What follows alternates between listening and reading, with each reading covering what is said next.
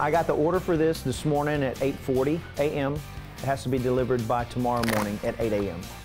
This is a typical day with us because when things like this happen, we don't have a lot of time.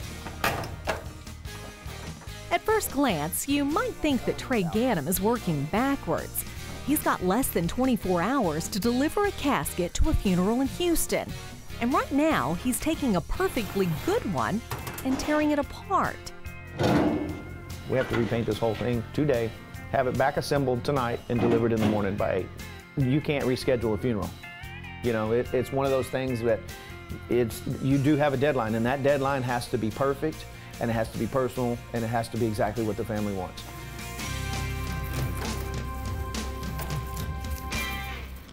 It leads to short turnarounds and long nights, but Trey wouldn't be caught dead delivering an ordinary box. He's taking something somber and formal and turning it into his canvas.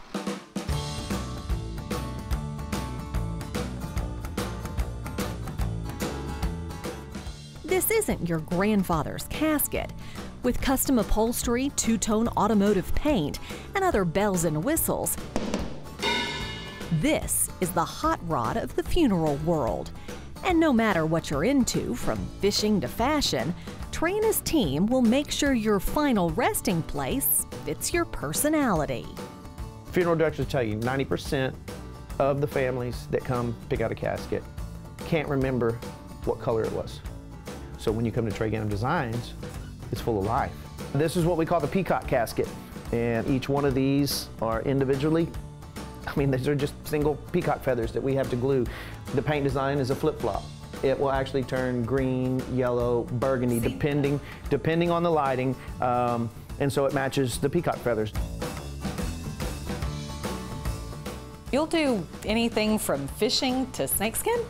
Yes, this is a real marlin bill that was caught in Cabo. That one is a 10-foot python that we had done, tanned out. Whatever that a family member was into, we try to celebrate their life so you remember the cool stories about what they did while they were here. That would make a cool story. Yeah, this one's pretty awesome.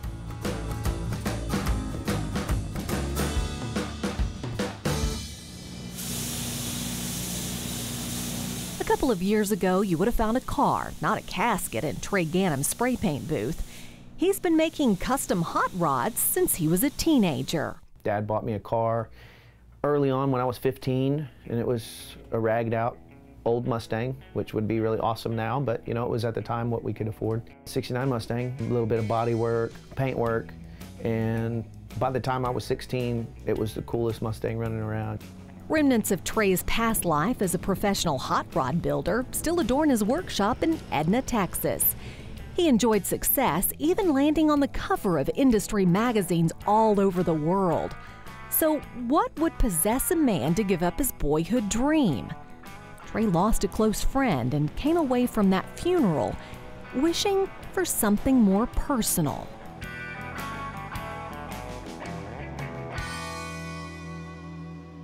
To look at him in that casket was so sad. I was thinking it would be so awesome if we had deerskin interior or camouflage, something that represented him, because now you remember all the good times that, you know, Jim had, and you have your campfire stories, but, you know, then you celebrate the life.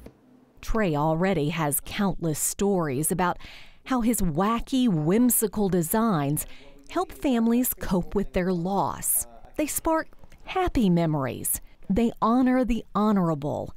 And in the most tragic times, they help parents like Natalie Chapman through their worst nightmare. Bubba was my 5-year-old son that was diagnosed May 2nd with brain and spinal cancer, and it took his life after four months. It's the most important time of a family's life, the most tragic, most important, and we try to make it as perfect and as personal as we can. So here's the picture of the train that the Make-A-Wish people brought to you. And here's our kind of rendering of what we want to do for Bubba's casket. Each casket is totally different from the one you did before. And what I try to do, and I say I let my soul shine, is because I pray about it. I learn as much as I can. The family's telling me stories, you know, what was he into, what was he like, or what was she into, what was she like, and how it affects the families is why I do what I do. I mean, it's not about, you know, just doing a painting on a casket. It comes from here. Getting Bubba that casket, we never called it a casket. It was not a box. It was a train, and it was the best train. The train that Trey designed for Bubba was more than just a casket. It was a light at the end of a very dark tunnel. I was wondering, you know, how mothers handle this, because you don't normally bury your 5-year-old, and I took care of Bubba even after he was gone. I made sure he was taken care of.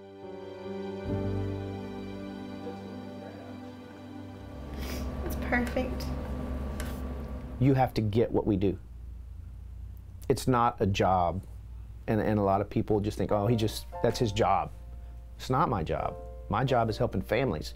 This is just something in between to get to the family. It literally made me smile so much. My cheeks hurt all week long, and that's not even possible when you lose your 5-year-old, but Trey literally touched my heart the moment that I seen that.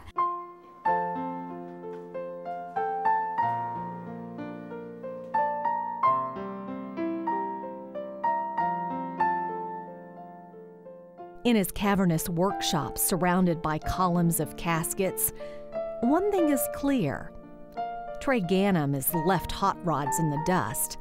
Now this jack of all trades has a new passion: to craft a remembrance that's as unique, beautiful, and memorable as a cherished loved one.